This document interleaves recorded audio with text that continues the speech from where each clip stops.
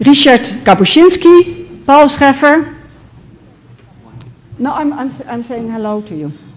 Honored guests, ladies and gentlemen, I would like to extend a special welcome to the Ambassador of Poland, Maria Wodzinska, and we consider ourselves very lucky with her active interest in our program tonight and in the presence of Ryszard Kapuscinski and Paul Scheffer.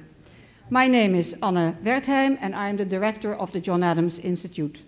For the past decade, we've been organizing about 11 lectures, readings, and discussions per year by bringing a wide range of American authors and opinion makers to Amsterdam. But before you start wondering why the Polish author Ryszard Kapuscinski is taking part in an American lecture series, in fact, if my information is correct, he has never even written about North America. I would like to explain that Mr. Kapuscinski is an exception to the rule. Our institute considers Mr. Kapuscinski, who was born in Poland, a world citizen whose work crosses borders. Mr. Kapuscinski, no, you can stay there. We are very honored that you participate in our program. We understand that from next month, Mr. Kapuscinski is done with traveling and intends to concentrate solely on his writing, so we're very lucky to have him here tonight. Tonight's event will take the form of a public interview. Mr. Kapuscinski feels more comfortable with that, and he considers it more dynamic. Mr. Scheffer and Mr. Kapuscinski will first draw a picture of Kapuscinski's life and work, after which the evening will take its natural flow, including, of course, a discussion on Mr. Kapuscinski's latest book, Ebony, Ebbenhout, Afrikanische Fever, The Shadow of the Sun, a book on Africa with a multitude of different titles. Our interviewer tonight is Paul Scheffer. Mr. Scheffer has written extensively on political issues and taught modern history in several universities in the Netherlands. Aside from writing for NRC Handelsblad, Mr. Scheffer last year made an hour-long interview with Ryszard Kapuscinski for the broadcasting company VPRO.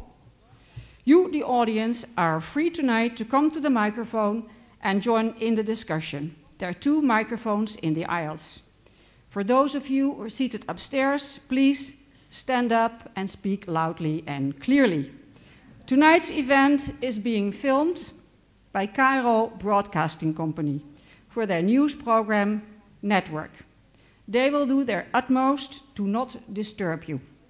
Network plans to broadcast 3 programs in which Mr. Kapuscinski will feature. I don't know when it will be broadcast, but you have to be watchful.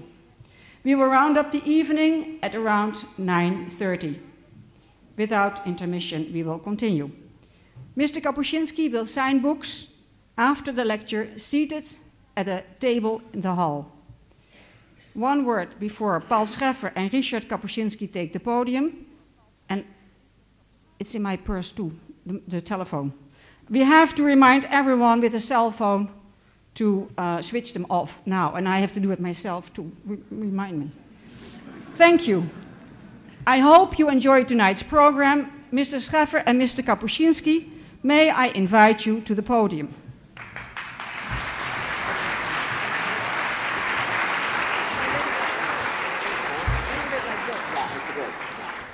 So you're not talking to each other. No. This is a good year. Yeah. Okay. Welcome. Even a world citizen is born in a specific place and a specific time. So let's start with the beginning. 1932. You once wrote, "People are not made to live in borderline situations. They avoid them or try to flee." Yet you were born in what could be described aptly as a borderline situation in Pinsk. Yeah, it was a borderline situation in two senses. Firstly, the place is now part of Belarusian Republic, and at that time was a part of Poland, which were lost in the Second World War. And secondly, the borderline was situation because I was born in the very historical moment, in the sense that it was just the moment when in Germany, the Hitler came to power. Exactly, that was the time, and yet the war begins. Yeah. Not with Germany invading, but with Russia. With Russia invading, and secondly, it was born just across the border of my place. It was a time when the Stalin murdered over 10 million peasants, Ukrainian peasants. He murdered them because he was afraid they will revolt, and he just murdered them by sentencing them to hunger death. So on the moment was very charged with the tensions, which few years later led to the outbreak of the Second World War. But I think for an audience in the Netherlands, it's good to remind that the war started with Russia invading, which gives a completely different experience and perspective to the beginning of the Second World War. Yeah, because everybody here remembers and equalizes World War with Germany. It started on the 1st of September with Germany, but 2 weeks later, on 70, the same month, the German invaded the eastern part of the Europe, and then was the beginning of the big World War, which also Holland people suffered much in this war. But if one compares the war in the East with the war in the West, I think there is a huge difference, because the war in the East was conceived by Hitler as a war of annihilation and a war of colonial conquest. Exactly, that was his idea. He started with annihilation of Jew population, and then the next victims should be the Slav people of the Europe. The Slav people, it means among them was Poland, Polish people. So you have at a very early age, you see your father being deported and growing up as a child in this atmosphere of distrust and an atmosphere of fear. What traces did it leave? What experience, what meant this experience in your later life? I belong to this generation for whom the first experience was war experience. I remember just 20 years ago, a Nobel Prize writer, Heinrich Böll, asked a group of writers to write what's their experience at the end of the war. This book was published, is called Das Ende. And when he invited me to write this piece, I was thinking, and I thought that for me the end of the war was a very unusual moment, because for me the war was a normal situation. And suddenly I found myself in the situation that there was no shooting, no killing, no bombardment, and that was for me very abnormal. So for us the war was a normal situation, and that probably is part of the explanation why after that I was working up to date in the third world countries, in the war, in the coup d'états, in the revolutions, in the hunger, in all this experience which people of the third world are suffering up to date. One could say that one of your huge themes in your writing is people striving for normality in abnormal situations, trying to live a life in a periphery of violence, distrust. What were your surviving techniques as a child growing up in these circumstances? Just to avoiding, to hiding. You know, with children we are trying to hidden ourselves in all possible places. But this tendency toward normality, I think, is a very deep inside the human nature. When you see the fighting on the streets and suddenly the fighting ends up in the afternoon people already are coming out on the streets and cleaning, you know, and removing the glass, removing the ruins, trying to establish immediately something very natural way of living and way of life. So this idea of making yourself smaller than you are, which I often witness among people whom you met in Central Europe or farther eastward, the tendency to not to speak too loud, to be modest, invisible. Was it also a means for you to survive in all these circumstances which you searched in the third world, in places where normally people would think better not to go? I think you have to adapt yourself to the situations of unusual situations, to adapt yourself, to be kind to the other people, to look for the friends, to immediately establish the friendship relations, and just to be very watchful, very careful, and that is the way you are trying to survive. But it's not always work, of course, because many of my colleagues has been killed. Mm-hmm. I think every year we are losing, in my profession, the profession of foreign correspondents, of war correspondents, over 100 people are killed every year in different fronts of the wars which are taking place in our planet. But somehow you never seem to be the stereotype of, you know, war correspondent. When one meets you and when one has a different idea of who you are, while reading your book, you know, struggling with snakes, being in the front line and taking risks, which someone who grown up in a place of war, one would think he tries to avoid that. He's seen enough in his youth of that, of dying. Why would he search for those places? I mean, how can one explain this discrepancy between, you know, your personal character and the sort of risks you seem to take? You know, the risk is a part of our profession. Once you accept to be a foreign war correspondent. Yes, but you are more than that. Yeah. You're not the type of journalist, you know, going to a shooting, making a report, and then traveling away. I mean, there's a deeper commitment. Well, this is a deeper commitment because I'm fascinating with those events. You know, I'm a historian by academic formation. When I was completing my university, there was two possibilities for me. One was to continue with some academic career and became the historian, just reading the book and studying the archives and so on. But I chose another one, which fascinates me, to be observer of history in making. Mm-hmm. And of course, 20th century is a century of history. 20th century, and especially 20th century was for me a very important century, which not all of us understand this, because usually we consider the 20th century as a century of dictatorship, of communism, of fascism, of totalitarianism and things like that. But 20th century was a unique in the history of mankind, because it was a century in which the third world has been birthed. When we take the map of the world, the map of our planet, beginning of the 20th century and the end of the century, we have completely two different maps before our eyes.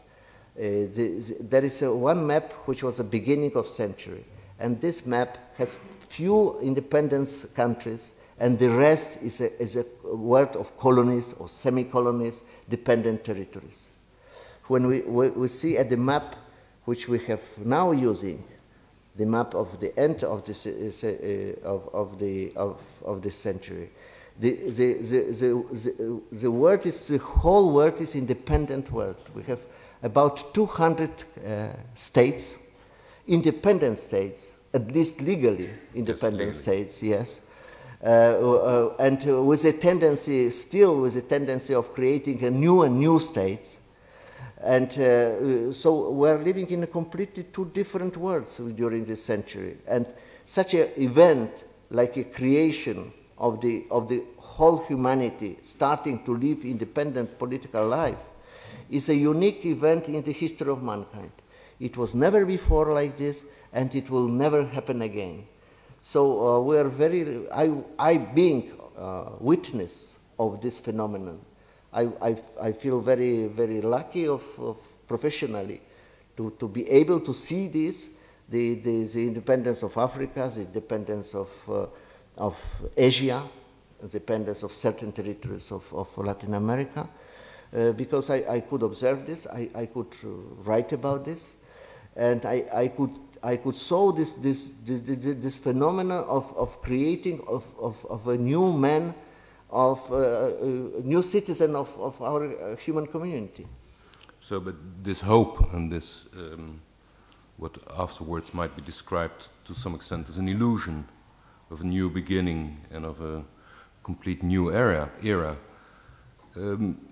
I think it's not the only reason for you going to Africa. Perhaps it was also a way of escaping the grayness and also the limited room of maneuver in post-war Poland. Let's not forget we're talking now about the 50s. Of course. And with few possibilities of independent journalism. It was a very hard time. It was a strong censorship. We were a dependent country, ruled by the communist regime. And the possibilities to write in our country was very limited. But if you were writing, so the solution, one of the solutions was to go outside. But to write about Europe was also very for political reasons, was also very limited possibilities. But if you go out of the there was a shared euphoria about, of course, liberation movements. Yeah, and but the if you process of go decolonization. to if that you was, go so to to speak, politically correct. Absolutely, no? that was politically correct. That was the room for writing, and that was very important advantage because nobody knows much about Africa, of the censorship people and so on. Nobody understood where is Burundi or where is Zambia or where is Angola, and so should we support or no? And I have also troubles at that time, but the possibility of writing was much greater. But you took a risk by joining a profession where in a situation where one ought better not to ask too much questions.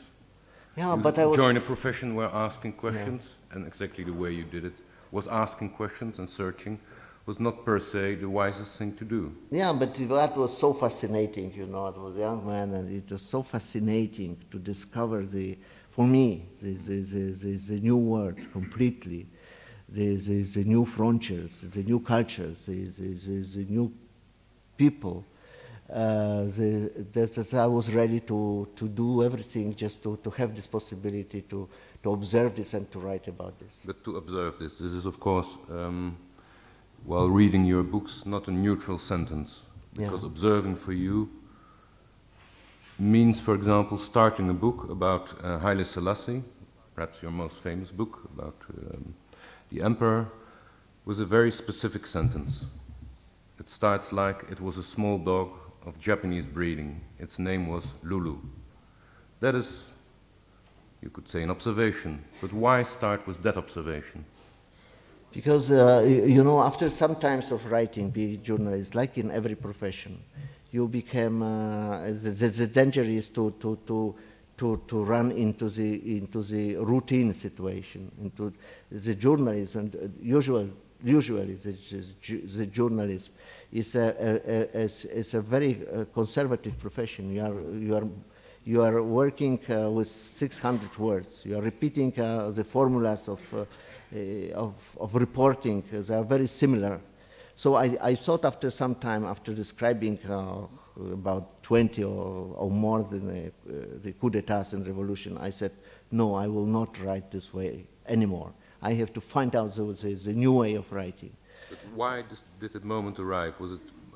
I just was fed up with this, and I came from this coup d'etat in Ethiopia, and I saw how to write the book about this.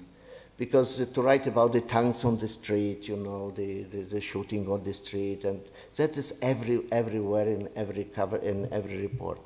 So I said I have to write completely different book. But it's very difficult to write a completely different book, because it is very difficult to find a new formula, to find a new way of writing. And the world is full of writings. The world is full of books, and so I was suffering a lot. I was trying to find the way of writing. My boss asking me, give me material. I said, no, I have to find out something. And eventually, in the state of complete depression and complete despair, I was thinking how to find the first sentence. And suddenly I saw this emperor, because I knew him and I knew his court. And description of the court was also very dull, very boring. But I remember that Emperor Haile Selassie had a small dog, and he liked much this dog. So I think I will start with description of this dog. Revolution of Ethiopia, I will start with description of the dog of the emperor. And I wrote this sentence.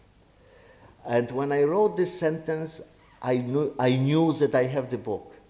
Because I wrote this sentence that the emperor has this dog, and this dog has a habit of making pee on the shoes of his court ministers. And then I describe, and then I start to describe these ministers. Then I describe to describe what they were talking. I let them to talk. And they start this fascination description of the place of the power. And the book is not about the emperor, and the book is not about the dog. The book, the real sense of the book is the book about how the politics change the people. Mm-hmm. You are the normal person, and suddenly by chain of circumstances, you becoming the politician. And becoming politician, you are becoming completely different person. You are very proud. You are just talking in a different voice with other people. Mm. You are member of the establishment. I'm not talking about democratic society. I'm talking about this authoritarian societies, feudal societies, when there is a big hierarchy, and to be in the court of the emperor is something very important. And the language, I was listening to the language these people was talking. I was listening to the manner these people are behaving themselves.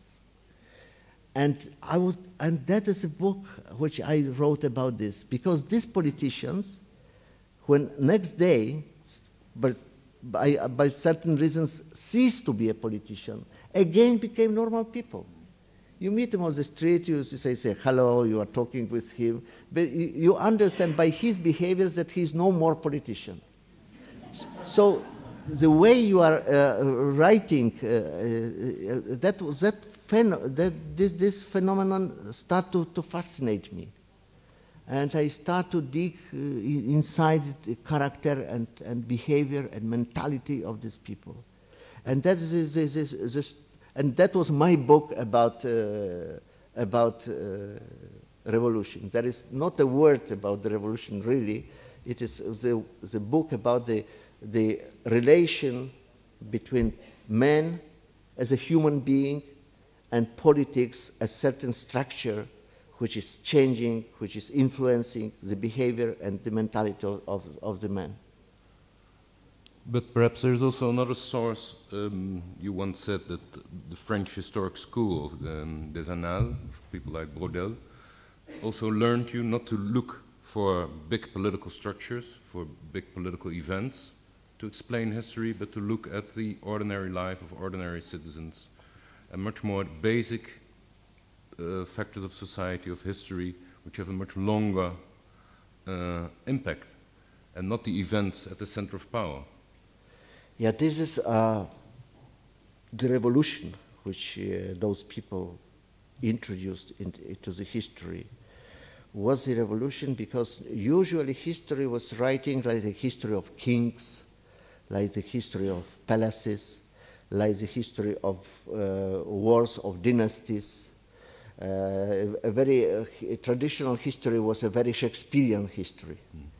There was a struggle between the kings for power, for palace. And this French school of Michelet started with Michelet. And there was a school who has completely different approach to the history. For them, the history was everything. The history was the weather of this epoch. The history was the state of the roads of this epoch. The history was the prices of the wheat in this time. The history was a way the construction was everything became the history, you know. And you have in Dutch tradition the very beautiful, great example of the Dutch painting of 17th century, of the golden age of Dutch history, when you have this great collection of the great painters who are painting, who are living as the history of that time in Holland, as a history of the things, you know, the interior of the bourgeois house in Amsterdam, the way the people were dressed, the way the people, the shoes they have. That was the entrance real to the Dutch history of that time. Because if we compare our history of 17th century, and this I was always giving to my students this example, and the Dutch painting, it gives you how at that time already, it explains you why the West Europe is developed and why the East Europe is undeveloped. Because the real reason has already happened at that time. At that time, already in 17th century, the Holland was a very developed country already. And you see this, everything of this painting, of the small thing, of the things, how the kitchen is organized, of the tools people are having, are doing these things. And I think in Dutch tradition, you have this great historian, Huizinga. I don't know how to pronounce this in more or less in Swedish, who exactly is concentrating on the small thing, who is exactly concentrating on the details. It is concentrating on the small thing. I venture an explanation, also perhaps born out of certain things which were impossible to say in Poland, for example, in the 50s and the 60s. Your first book is called In the Polish Bush, yeah. And there already you try to analyze what's going on in Poland, not by looking at the center, because certain things about the center couldn't be said, but by looking at what happens in the periphery, and much more looking at certain stories concerning daily life, which could perhaps escape, let's say, the formalized way of what could be said and what not. Yeah, but because through these details, you can see this is a big thing. Mm-hmm. In the one drop of the water, there is a whole sea, if you look carefully into this. Mm-hmm. And if you look to these details, completely run down details, mm-hmm. completely broken things, completely this landscape which is completely inhuman, you see behind of this the reality of the political system. You see behind of this the state of society. Mm. The small details. What is the difference between, for example, the street in Amsterdam and the street in Sofia, for example? It's the same street. Mm. But there are small details very important. This details is that it is a clean street, and the other is unclean street. Mm-hmm. And on this street you will not find the rubbish just thrown out, but on the other, yes. And you don't need to compare the political systems. It's just enough to compare this small part of the street of these two towns to understand everything. And you have, as a, beside writing, you are a photographer. And I just saw a book which appeared in Poland, a book with photos on mainly on Africa. And to what extent is photography important for your writing? I can remember, for example, one scene in your book on Iran, where you explain revolutions start with people losing fear. And then you see this huge crowd, and then you become more and more specific, and then you say a revolution starts when one person loses fear. The first person losing fear, and then you, in a very vivid description, you see this one person opposite to this one policeman saying you have to move, and he decides not to move. And then things start to tumble, with one person losing fear and then two. It's a very photographic way, I thought, of describing a scene, a very compelling image. Well, we are living in the audiovisual civilization, and the impact of the picture is very strong one, of the good picture, of telling picture. Sometimes it's much stronger than the story you are writing of this. So the one picture is a very powerful means of communication, of interaction. So to make a good picture, it gives a great satisfaction. To make a picture which will really tell you everything is a big art. And I art always... of selection. Yes, and the symbolic meaning of the picture. That was one of my colleagues, American. No, it was a British photographer made a fantastic picture which he won. This picture of this man who is staying in Tiananmen in Peking. In front of the yes, in front of the tanks. It tells you everything. It tells you about the power of the man. It tells you of the strength of the resistance. You don't need even any description of this picture. It's everything in this picture. That is this picture like of this child in Sudan, in southern Sudan, who is dying, and is just behind of this child, few meters away, is staying a bird who is just waiting until he died, just to jump on him and start to eat him.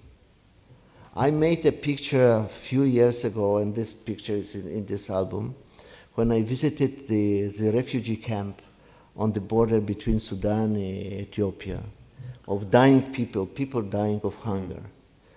And you described this scene also in the book on Africa? Yeah, this is Itanga? This picture was a picture of a group of women, African women, Dinka tribe, which usually they are naked because they have nothing, but the human aid come, and there was a bags with the corn. And they tear these bags. They throw away the corn because they use these bags, very primitive the bags, just to cover their bodies. And for them, the woman dying of hunger, the dignity of woman, the dignity of woman body was such a strong that they prefer to use these bags just to cover their bodies because they were very ashamed of this. I made this picture, and I put the subtitle to the pictures, our Sudanese sisters, because they are part of our human family. But that reveals, that subtitle reveals also that for you observing is identifying, and a sense of identification, and writing is also identification, because you often said, I cannot write about people whose fate I don't share. So you went to situations and you exposed yourself in quite extreme circumstances, always, I guess, with the knowledge that there was an escape, and that the people whose fate you were sharing could not escape. But is that, let's say, a choice born out of trying to be as truthful as possible, or is there also a strong moral imperative? I think it's both, because I think to have a right to write about, you have to share these calamities of their situation, of their life. I'm not speaking about writing about people who are living a good life, but people who are living a really terrible life. You have to know what does it mean, a terrible life. To understand what is suffering is just to have a right, moral right, for yourself. I am doing for my own psychological comfort. That I have to, if I'm writing, because I really was living with them. And you know, the majority people in our planet, we are at the moment 6 billion people on our planet. Each year, 80 million people are coming to our life.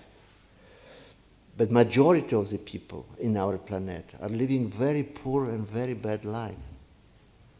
We don't understand that the human life is a very hard and a very difficult thing. We don't feel this unless we touch those realities, and unless we are living we are living their life. But if you want to know, for example, to write and if I'm writing about Africa, I have to sleep in the slums, and in the slums where is small place and are 20 people sleeping, one over the other, and their mosquitoes are coming because it's a night, and mosquitoes are starting to bite you, and you have no way to escape this. You know, it's a lot of suffering in such a situation. But don't you But you have to know this. You have to understand. Don't you reach there the same limits as every anthropologist who tries to identify and tries to become a part of a reality, which of course you can never become in a strong sense of the word. Yeah, but you know, anthropology is journalism is anthropology. Well, your journalism is. It is anthropology. I know a lot of journalism that isn't. Yeah, because you have to share this. You have to understand this. I was just telling today the story about the hunger. The whole village is a morning. The whole village is a morning. The whole village is waking up. The children, the women, the men are coming out of this mat, the hat, this poor hat. They are coming. There is a sun. There is hot from the very early morning. And in the whole village there is nothing to eat. And you are waking up together with them, and you also have nothing to eat, because you have to share the situation. And that is not only in this moment there is nothing to eat. You know already that the day is coming, and the whole day you will have nothing to eat. And you have no place to escape. The desert is all around. There is no work. There is nothing to do, and that is you have to experience this morning, and this feeling you have of such a morning, to have a right to write about these people later, because you know the people needs authenticity. When you are writing, and the only way to to prove this authenticity is with your own experience. That's it, but with your own experience in your youth, for example. I would say the authenticity is that you write about circumstances of colonialism with all the inequality and racial prejudice which went along in Poland, with hunger, which you experienced in your youth in Pinsk. All these experiences, which you now discover and try to capture in Africa, were part of a European reality as well. Exactly. A forgotten reality by most of us here. We forgot already that Europe was also, in many parts of Europe, was also a power. You know, the Hamsun book, the title has a hunger. It was a hunger in Norwegian. Norwegian was one of the most poorest places in the world at the beginning of this century, and many parts of the Europe are still very poor. Look at the Balkans. I just 2 weeks ago was in Croatia, and the villages in Croatia is extreme poverty. So we are still living the affluent part of the world is still very limited. The majority, even in Europe, we have a big regions of. I'm not speaking about Romania. I'm not speaking about Bulgaria, about Macedonia, about Ukraine, about Belarus, about all these regions are very poor, still. So to write about this, you have to be at least for some time a part of this world. It gives you the moral right to write about it.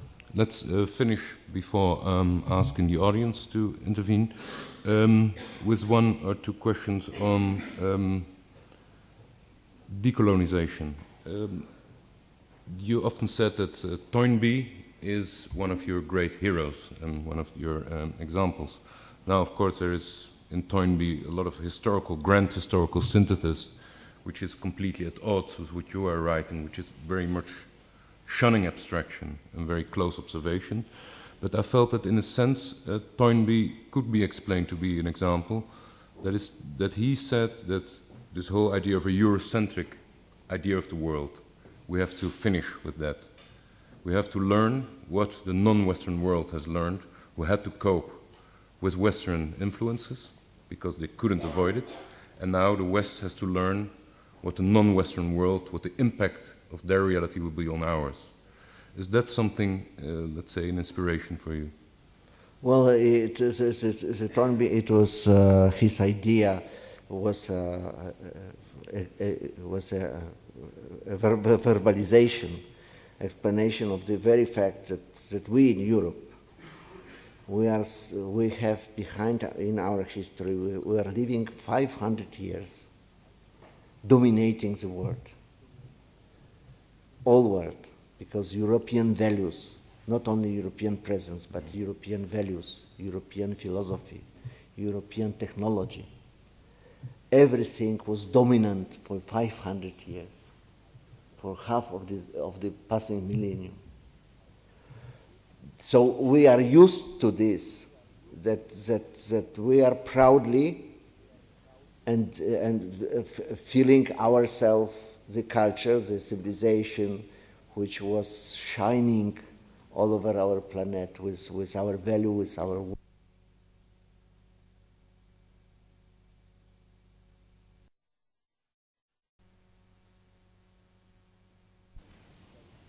which is very painful to admit this and to think about this. And recently, last 2 years, I made a tour all over this world.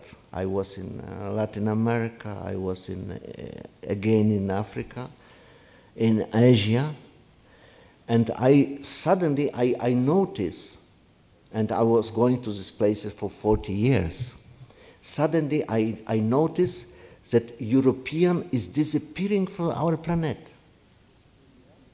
The Latin America, the countries like Peru, like Bolivia, like Paraguay, the countries like in Africa, like Rhodesia, like Tanzania, like Zambia. The countries in Asia, like India, like Pakistan, like Sri Lanka, was full of Europeans. But now there is no more Europeans there. The only Europeans are the members of diplomatic corps, representatives of the diplomacy, and there are some missionaries, but the number of them is rapidly diminishing.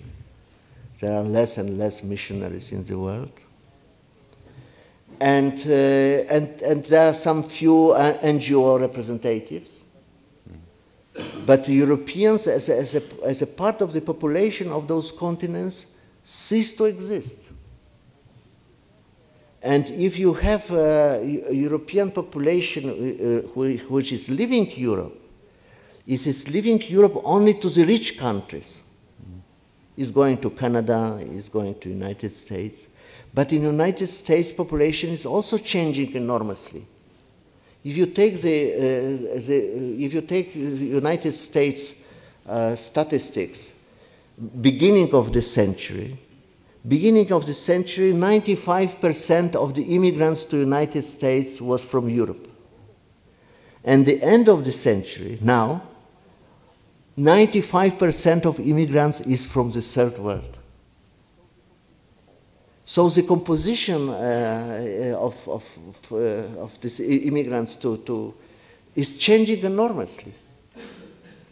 And this is only a physical manifestation of the fact that the rule of Europe is changing in the whole world. And so we have to discuss this problem, because it is a problem of that we are living in civilization in which we have not one dominating European culture, but we have many cultures. And there is a new phenomenon also when you are traveling out of Europe. I remember the time when I was traveling as a European, as a white man. People were asking me when I was going to the Arab countries, to Asian countries, they were asking me what's about Europe and all this sort of questions. Now nobody asks you about Europe. Nobody's interested in this. They are very proud to be Muslims. They are very proud to be Hindi or Buddha or Confucius. They discover the value of their own cultures, in which they feel very much inside, they feel very much part of this, and they are proud of this. But so one could say that colonialism was a forced way to integrate people, and now in the era of decolonization, which one could consider as a progress, people inventing and reinventing some of their own traditions, or in a modernized way, but not living with their eyes fixed to not anymore. The West. Not anymore. But you seem a bit ambivalent, because on the one hand you say disintegration is stronger in this world than integration, which can't be seen as a positive element. But on the other hand, this cultural pluralism as such is not a bad thing. But this ambivalence is a characteristic of our time. Because our time it has ambivalence built in our culture, in present culture of the world, that you have on the one side, because if you look at the world at this moment, you have two contradictory tendencies. The one tendency is going toward general integration of our planet. This is a communication system, this is a internet, this is a financial system, and all this. Okay, that's mechanism. A common wisdom, but you say something else dominates. Yeah, well, but this is, it's various, you know. No, you're right here, but what I found interesting, because that is the common idea, is that there are different forces, but you had a rather strong statement by saying disintegration prevails. Disintegration is prevailing in this part of the planet. It is not a general peace, it's this part of the planet when you have what's the forces of disintegration, all sort of nationalism, all sort of religious fundamentalism, all sort of ethnic chauvinism. All these forces, all sort of regional ambitions, all these forces are working against integration. Mm-hmm. So you have at the present and the world we are living in, a constant struggle between those two tendencies, which depend on the time. One part, integration is prevailing, and a few years later, or another part of the planet, the disintegration is prevailing. So it is a constant struggle according to which we can see and we can understand this world, which is so difficult to understand anyway. Well, now it's definitely your task to bring some light into this confusion. So may I invite those who want to criticize, to amend, or question, whatever. Yes, please. You may rise. Małgorzata Bos, correspondent of Polish newspaper Rzeczpospolita. Mr. Kapuschinski, maybe you can tell us something about your new forthcoming book, where you bring together three non-European civilizations, Hindu, Christianity, and Islam. Maybe some words, because this is what we were talking just about different civilizations, non-Europeans. Well,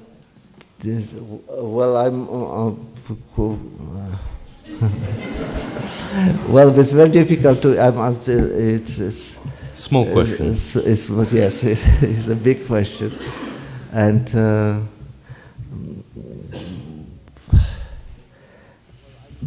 well, I wrote this book, which is part of the general scheme which I have to describe non-European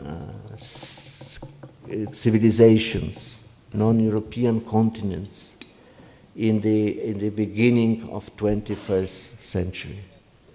As a matter of fact, we are 20th century living already several years. According to many politologists, to many philosophers, to many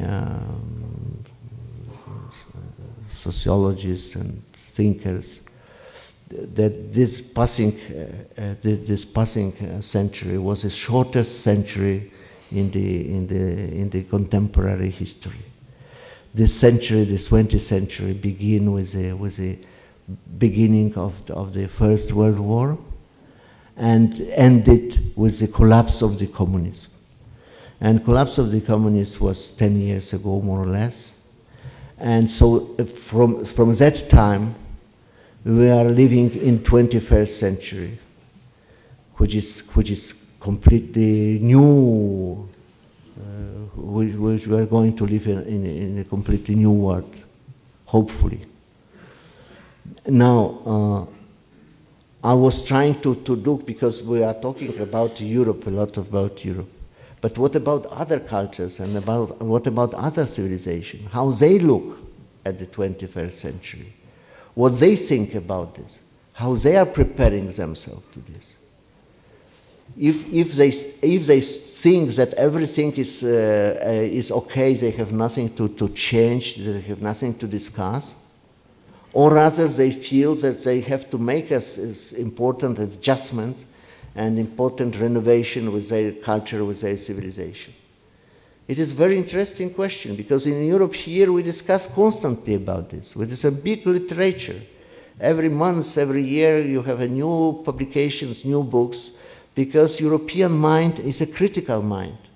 European mind is a mind who is asking questions. European mind is an unquiet mind. But what about other civilizations? Did they rise? Did they have the same problem? So I started to travel now around the world, just to find out what is the state of those cultures and those civilizations. Because in numbers, they are, of course, much, much bigger than we are. We are only the 10% of population. As Europeans, we are only... And you think this shifting demography, yeah, will it influence us? Because it's a general thing to say that, you know, the size of European or Western population on the whole is shrinking. But yeah. to what extent, I mean, I'm always asking myself, to what extent will it really transform the way we live? It has no immediate transformation. It has no immediate impact. But with the time, it might have important impact, not only because our population is shrinking. There is another question which is very important, that our population is aging, mm-hmm. you know. Our European population is the oldest population in the world, in our planet. I mean, as a promedium. Mm-hmm. So those two elements, that we are smaller in numbers, and we are older in the age, that two elements will have influence. Look at the contradictory situation which we find ourselves. To cope with the tremendous strength of economy of certain Asian countries, of American, of Canada, Europe has to increase their productivity. But to increase the productivity, Europe has to import the working force. So immigration will be... Immigration is a contradictory, because we have the forces in Europe which are against this, who fear immigration. But on the other hand, we have to understand that without immigration, we are losing everything, because we will be losers in this struggle for the place in the modern world. So this is a very big contradiction built in European situation. And so I was very much concerned with all this question, to ask them out of the European context, out of the European borders, to go to these places when other civilizations, other cultures, and to ask representative what intellectuals there, you know, the priests, the scholars, what they think about this. And that's, I think, is a... You will keep the answer. Yeah. Because one is, of course, the question is burning. What were their answers? But yeah. We won't ask that question. No. Good evening. I'm going to ask you a much easier question to answer. Two ideas that you were talking about this evening, and I thought were interesting. You talked on the one hand about poverty and the hardship of life, and trying to find an honest way to write and represent that poverty, and the ability of people, even in poverty, to find dignity, the Sudanese sisters finding clothes. And at the same time, you talked about the perversions of power structures and politicians being different than just human beings, and your privilege in being present as often poor men changed the map and became free men, and they entered our human community. So that somehow it seemed that the issue of poverty and hardship and liberty and dignity are somehow separate but connected. And that colonialism was in a way responsible for both, but they're different things. How do you see poverty and exclusion from human participation now in the 21st century, now that we have seen the breakdown of empire and even in these, maybe the 21st century is about to begin for Indonesia, but how do you see, with the end of empire, what is the new force denying people their possibility to enter the human family and denying people human dignity? That we need very to fight easy against? question indeed. You answer, yeah. No, I'm not going to answer. What's the question? What's the question? I didn't hear this. Sorry, the question is easier. If poverty and poverty, he will explain it. I will try to summarize it.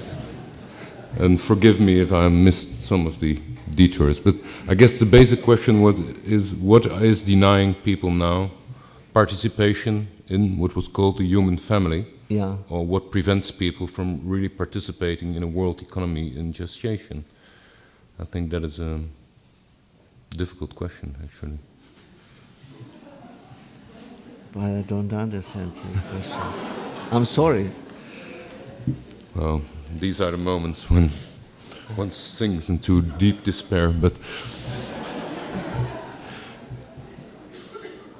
it's difficult to explain what someone else asks. But I guess the question is about social inequality. What prevents, you know, what produces perhaps social inequality at a world scale now, where you describe somewhere in your book that the distance between those who have and the have-nots is growing, whereas a lot of people are arguing the opposite, that you can't escape each other anymore, and that we live in an interdependent world which is connected, and that the fate of those who are being marginalized will affect, through immigration or through catastrophes, sooner or later, the prosperous world. And so, and you are arguing in some of your books that these are two nations or two worlds apart, which hardly seem to touch each other. Yeah, this is a very big question. It's a fundamental problem.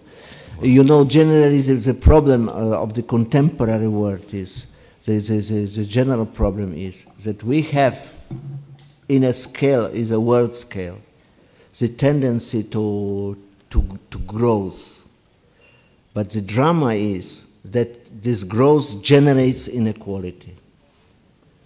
So we have the general growth, but the results of this growth are unequally distributed. And that is a problem. This is a key problem of contemporary world.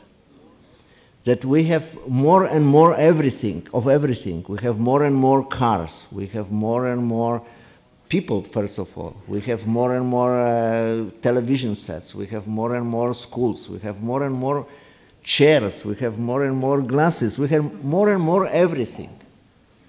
But the distribution of this wealth is very unequal, and is continuing to be very unequal. We can take as an example that if we take 40 years ago, 1960, in 1960, the difference between the 20% of the rich people, affluent people of the planet, and 20% of the poorest, the difference was 30 times. Now, in the middle of 90s, this difference is 81 times. So this difference is growing, although the general progress is continuing. But the distribution is very unequal, and that is the main problem. And there is no any plan, there is no any... But is there any necessity? I mean, can those who live on a sort of insulated prosperity, can they insulate themselves? Can they ignore... well, I mean, there seems to be a sort of sentiment of invulnerability. Theoretically, they can't. But how you can force the people that they will give what they have to the other? How you can do this? Well, what the mechanism you have? Well, what the welfare state was built on that. Yeah, on but fear of those of the haves for. But the welfare state was practically damaged or liquidated by Thatcherism, and the welfare state, you can say in Europe. Again, you are taking the example of Europe. But, I mean, but of course, there are some people dreaming of and hoping for, let's say, that the same pressure and the same fear and the same pressure through immigration will force a more equal distribution. It might be. Let's hope this way. But there is no any mechanism to do this. You know? There is no any structures. You know, we are living in the world who is not ruling by anybody. We are not thinking about this always. But let's remember one thing, that we are living on our planet, 6 billion people, and nobody's ruling this planet. There is no any government, there is no any institution who is ruling this planet. And so you can't introduce any general project to our planet, because there is no such an institution who can do this. And that's the problem. Okay, sorry. Please. A short question. You have been to Africa for the last 40 years, ever since the decolonization started and up to now. About 3 months ago, the journal, The Economist, called Africa the hopeless continent. Do you agree with that sentiment? And if you do, why? And if you don't, why not? But agree to with what? I don't hear. I'm sorry. I don't hear what you're asking. The question was that it was, I think, in The Economist there was a phrase about Africa as the hopeless continent. And the question is, do you agree? And if so, why? Yeah. And if you don't agree, then it's also begging the question. Good. Fine. Next question. That's the question. No, but there are other questions, because maybe you know. You're taking over. Yeah. Absolutely impossible. Yeah. Well, I will tell you, Africa. Well, first of all, it's very difficult to talk about Africa as a whole. Africa is over 30 million square kilometers. 30 million square kilometers. It's a huge continent. Africa is almost 1 billion people of different cultures, religions, and everything. Africa is 52 states, very different states. So for me, for somebody who knows really the Africa, it's very difficult to talk in these very general categories. Yeah, but so, excuse me, The Economist, they felt that they could generalize over for 50 countries. What? So, I say, The Economist felt that they could give a generalized opinion on 52 countries, which the Economist, the weekly. But I'm not working in Economist. I can't be responsible for what they write. I'm sorry. Well, I will say this. You know, we are just for simplification. We are just using these general terms. We are using terms Asia, for example.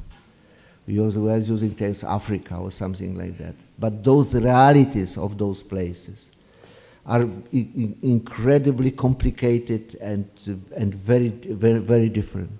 So in the Africa generally, if to speak African generally, Africa has two problems which is very difficult to overcome. The one problem is a problem of very harsh climate in a big part of the continent. And the second problem, big problem, is a very poor soil. So those two problems already put Africa in a very difficult situation. The third problem of Africa is a question of lack of drinking water. The fourth problem is a deforestation. This is a continent with a lot of problems, objective problems, not dependent on culture, on religion or society or nothing like that. Now, to answer your question, if it is a continent doomed to despair and something like that, or no, is to say that you have in Africa very different situations. You have the countries which are doing very well. You have Botswana, you have Ghana, you have Senegal and many other countries. And you have the countries which are in a very terrible state. So it is, to answer this question is to ask a very specific subject. More than that, you have, even in the countries, you have completely two different situations. You take the Sudan, for example, when the North Sudan is in a quite good shape, And the southern Sudan is in the hell for 30 years already, complete destruction of the people and environment. So depend on which place you are talking. Then the answer will be yes or no. But perhaps there's one general remark in your book on Africa which could give a clue, is where you say that one of the tragedies of colonialism was that it forced people with very different traditions, often in one state, and then in the period after these national liberation movements came to the fore, that it proved to be very difficult to build stable democracies, or even unstable democracies, in these multi-ethnic societies which were forced somehow through colonialism to live together. Yeah, but you can't change this, you can't do nothing about this. The only possibility is to build societies in respectful of difficulties, to build those societies inside the borders you have now. The borders are unchangeable. You can't change these borders because otherwise you will unleash the war of the continental scale, which is now impossible. Well, Dutch peacekeepers are going to prove the difference, because they will now defend the border of Eritrea, and exactly, which was a changed border. Exactly, they are going to do this. Yes. They are going to defend the border, because the defending of the border is a fundamental thing in African society. That was a new border. I mean, it's 30 years old. Any border. But I'm not going to ask you about the wisdom of Dutch peacekeepers, because you might give an answer. Thank you. And that will be very discouraging. Thank you. Please. My name is Peter Segaar, and I have a question which relates to that. And I'm going back to Mr. Kapuschinski's remarks about our golden age and Paul Scheffer's remarks about Toynbee and learning between cultures. Mr. Kapuschinski, do you think that the different colonial powers over hundreds of years have had a different impact on the civilization of African people? Notably the difference between South and East and West, the English, the Portuguese, the Dutch. And do you think that there is any remaining influence from that in sensing democracy, in sensing the way people behave between each other? Yeah, okay. Of course, they are differences, because they left completely different legacies of their stay. First of all, there was a different lens of colonial presence in Africa, and the different lens was before the countries. For example, Portuguese was the longest colony, have the longest colonies in Africa, whereas the British have shorter, and the French most shorter, and Italians still very short period. So that was the first difference. The other difference was in the culture of mother countries, mother colonial countries. And the British culture different from French culture different from Portuguese culture, and so on. We'll come to this. And the third difference was a difference depending on the economic strength of the mother country, not of the colony, but of the colonizer. Depend on. I will tell you an example, for example, of Portuguese colonialism, which was the longest colonialism in Africa, and the poorest one. It was such a poor colonialism that in Luanda, which is the capital of Angola, the first street lamps was built only in 20th century. So up to the 20th century, and at this moment, Portuguese was in Rwanda 400 years. For 400 years, Portugal was unable to build a single paved road in Rwanda, and to put install a single lantern.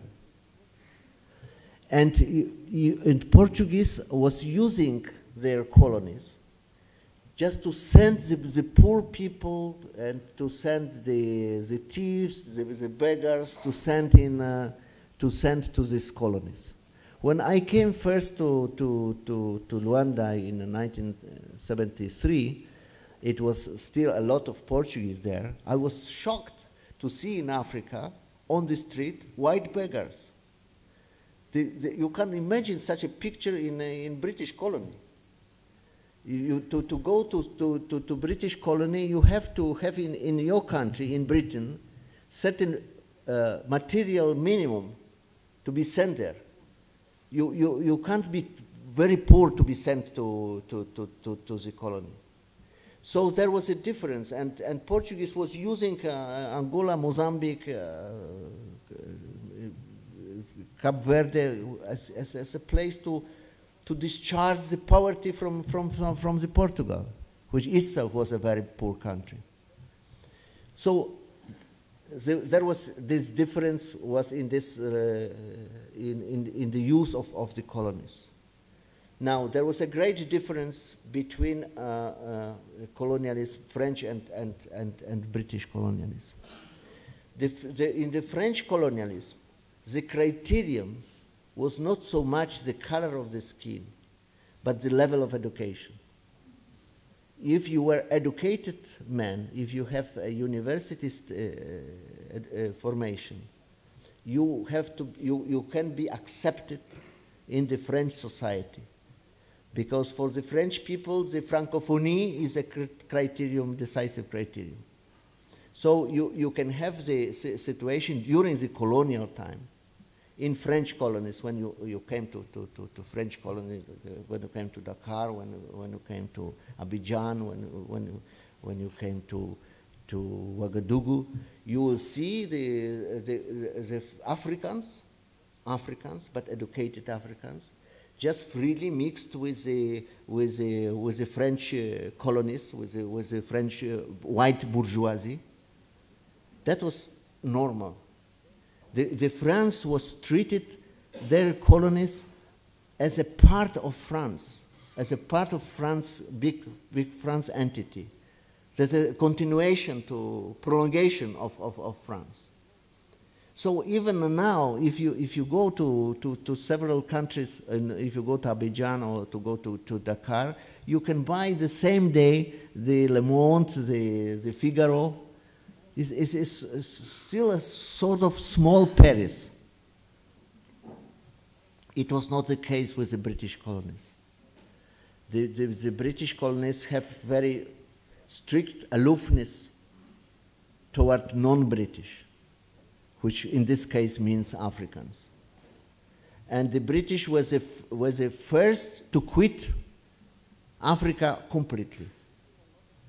For the French, is still a lot of sentiment toward Africa. For the French, it's very difficult to go out of the Africa. They like to stay there. They like to live there. British packed and left completely. And in British countries, for example, when you have the bookshops, the libraries in British colonies like Dar es Salaam, like Kampala, like Nairobi, there was very good, very well stocked bookshops, for example, with British books. With the departure of British people from those countries, no bookshops are existing at all. So French, English people, except of the language, of course, they took with them everything. The French are still have a lot of sentiment, and still they like, for example, the old colonial people, they like to stay there.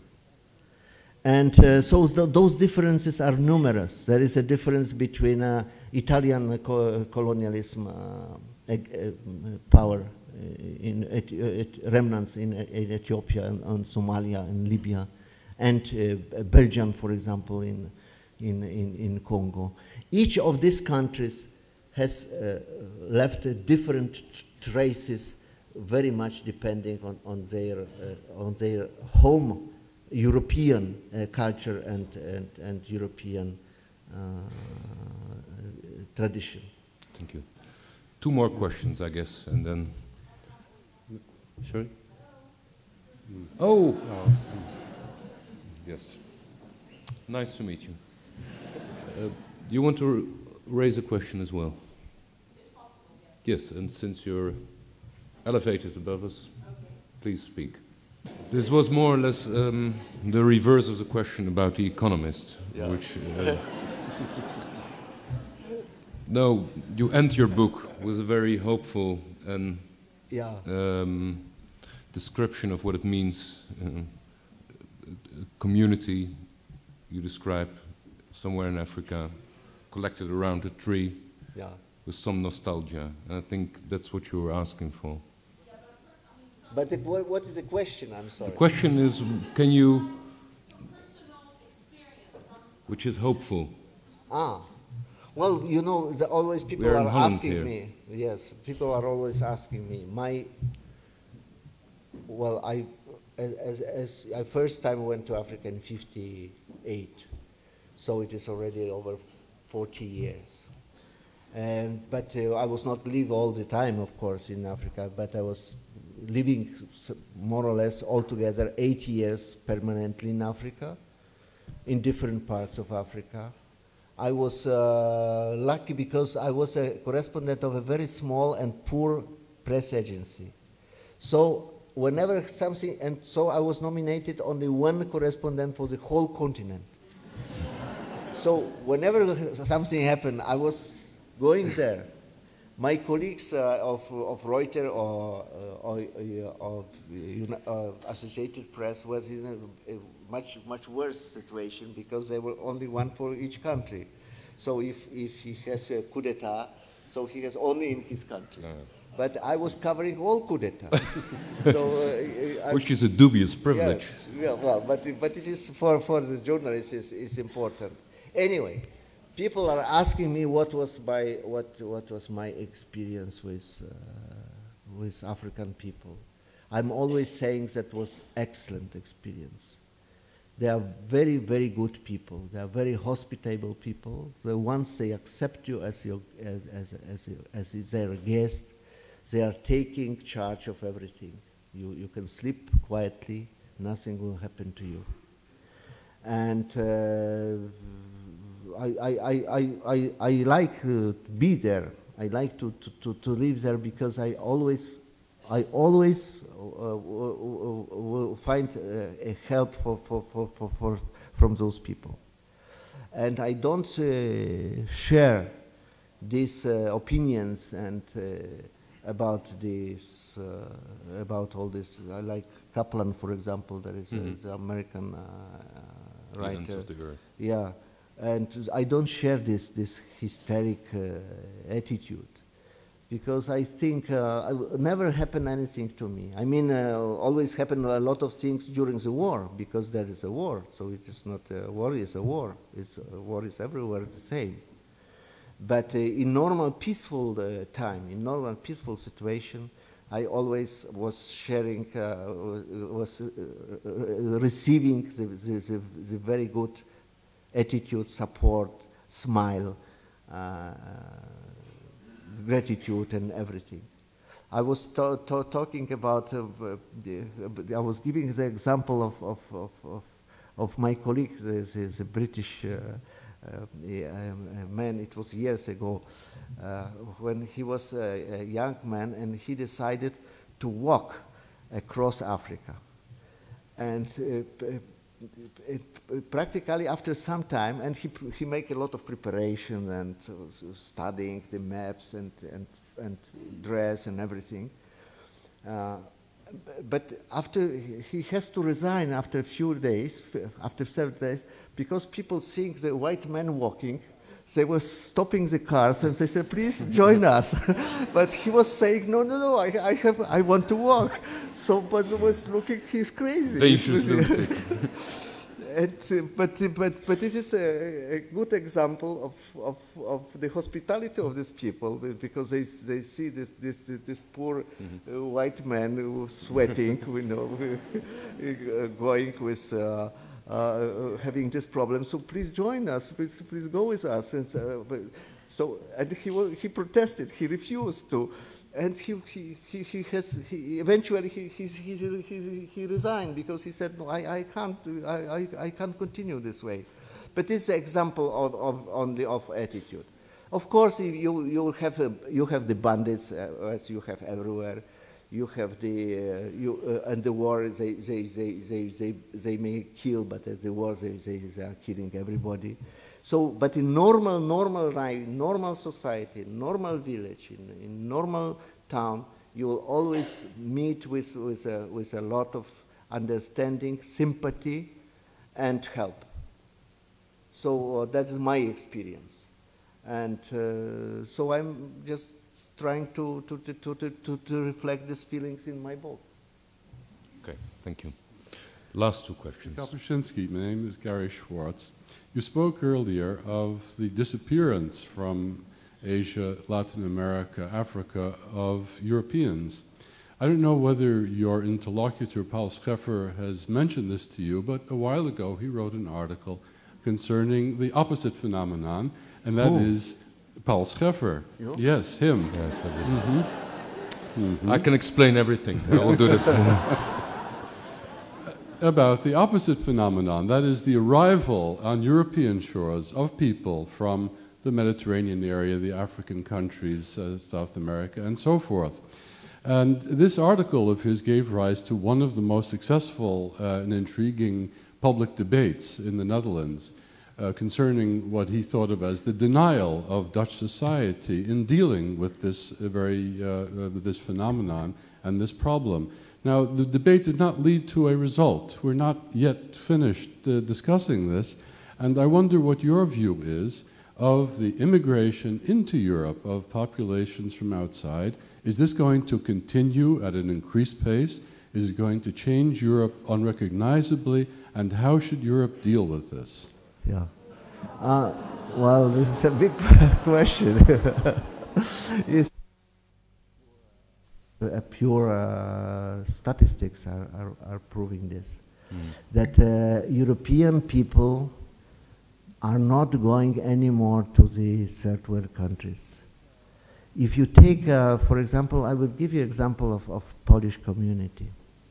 If you take the 19th century, in the 19th century, in any country of Latin America, for example, and Asia, and Africa, there was a big immigration toward those continents from Europe, huge immigration. And there was emigrating not only colonialists, so-called colonialists, but they were emigrating the doctors, they were emigrating engineers. The whole big projects everywhere was built by European engineers, by European workers in there. If you go to Cameroon, Cameroon was a German colony. And in Cameroon, all bridges, up to date, bridges, road, everything was built by German engineers. And with quite often with German workers. There is not a single German except British, except German ambassador anymore in Cameroon. The same is going on in all countries. And I'm repeating that European population is shrinking, is disappearing from the planet and is concentrating only to, if now you have the, we have, for example, in Sudan, we had quite a big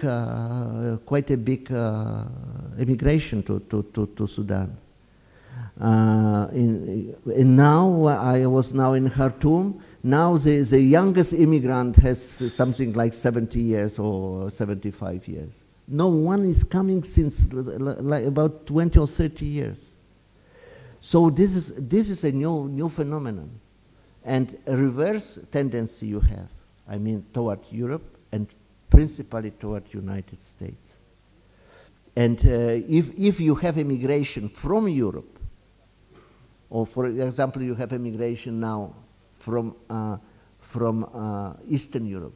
From Eastern Europe, a lot of people want to emigrate and are emigrating. But they are not emigrated to the third world countries. Everybody goes to Western Europe, or everybody goes to America or to Canada. But not a single person wants to emigrate is going to the third world. It's a completely new state of mind and a new situation. And here, as emigration are reversed from the other countries, will try to come to Europe. It is not a big movement. Again, it is a lot of exaggeration, saying that is millions of people from the third world want to coming to Europe and so on and so on. It is not true. But it is still some sort of immigration, especially to the countries like France, to the countries like Germany. But Germany consciously imports the people from those countries because they need the workers for the economy, and they have a powerful economy, which has a tremendous problem of lack of working force, and to run this economy and to compete on the world market, you can't afford to have too expensive working force, because the product will be unable to compete on the world market, in which the products from Asia are much cheaper. Why Europe is not more interested in Africa? For a very simple reason. Because European products are too expensive for African pocket. African can't buy products which was made in Holland, in Sweden, in France and so on, because they are too expensive. So there is no market anymore. There is no market for European products in Africa. Because if you go to small places in Africa, to small towns, small villages, you see the products in Africa are Chinese, are Hindi, are Malaysian. They are cheap African, cheap Asian products. And Chinese production and Malaysian production, Taiwan production, Indian production, that is the production which is for these countries. So Europe has no markets in Africa. So Europe is not more interested in Africa. Europe is not interested in Africa also because now, at the present state of technology, you have a lot of synthetic materials which can substitute the natural products of African soil, of cotton, of different minerals and things like that. So the economical reason is one of the answers that why there is no interest in Africa, because the interest is always going after economical interest, and there is no more economical interest in these relations. So this is a short answer to the question of migration and everything. Thank you. We have squeezed already a lot of answers from you, and I know you went through a gruesome routine of 6 more interviews this morning and afternoon. So I think we really have to finish with the last 2 questions. First you, because you were a long time waiting, and then as you will have the last word. First. Okay, Mr. Kapuschinski, I read your book. You started your book with the independence of, and then you moved on to the and then you moved on to a lot of other African countries. What struck me most was that you give some thoughts about the nature of decolonization and of colonization. And while you were a Polish reporter, you managed to let out entirely some Marxist or communist analysis of the situation in the third world, while the Marxist analysis of the inequalities are very powerful. So 2 questions. One, how were you able to negotiate with your press agency to leave out communism entirely from your articles? Well, you have plenty of opportunity of doing that. And 2, do you believe that the communist explanation of the inequalities by the exploitation by American trusts and so forth, do you think that is totally invalid? Do you think it's uninteresting? Or do you think it's a little valid? This I don't understand, sorry. You know, the question is that I was working in a press agency 40 years ago. So you are asking me what I was doing 40 years ago, or you are asking me the book which I wrote 2 years ago? Oh. It's a big difference. Okay. Yeah. So what's the question is? Well, generally speaking, he was asking why there are so few people believing in Marxism. This I don't know. In the you East. Have to ask these people. Well, you know, yeah. Because it was tried. Yeah. So I don't know. You have to ask these people.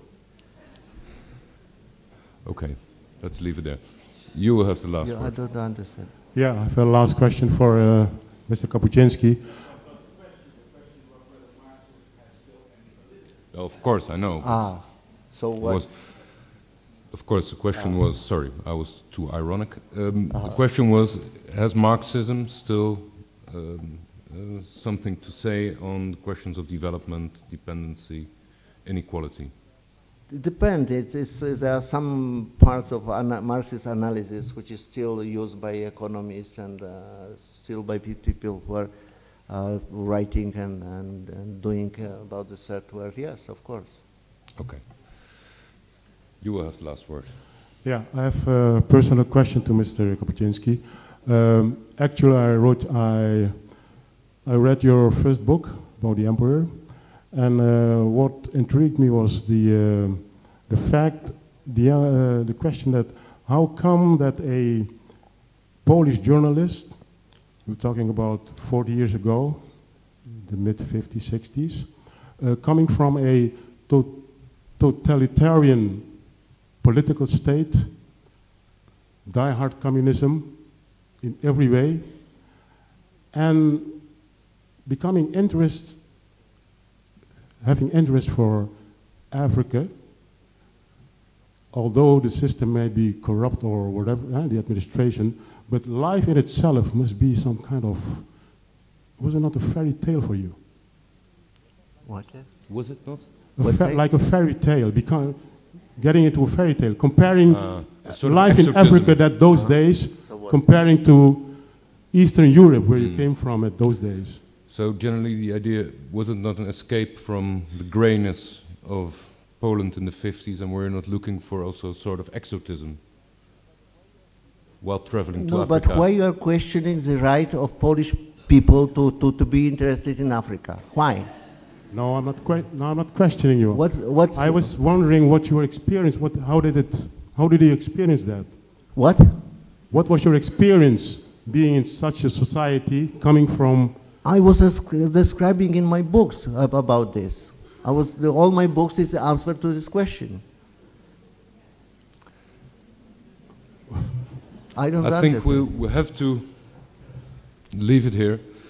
And while saying that many of his books are still not translated into Dutch. Yeah. I think on one point we agreed that this is a shame. 20 books. Yes, you wrote 20 books, and at least what struck me is that the books which are published under the title Lapidarium, which are a sort of autobiographical reflection, and which 3 parts are now, volumes are now published, part of them are translated in Germany.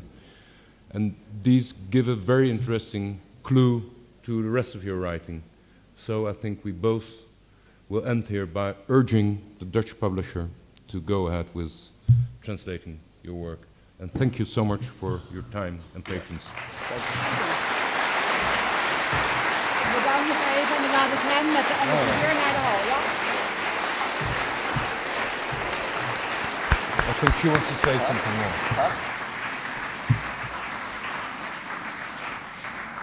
Thank you, Ryszard Kapuscinski and Paul Scheffer. You've kept us on the tip of our seats tonight for more than an hour and a half.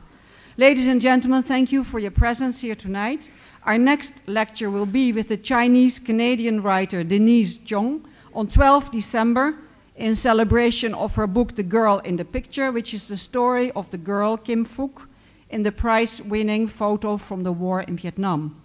On 9 January, CNN's political analyst Bill Schneider will speak on the Clinton legacy. If you are on our mailing list, you will receive the information.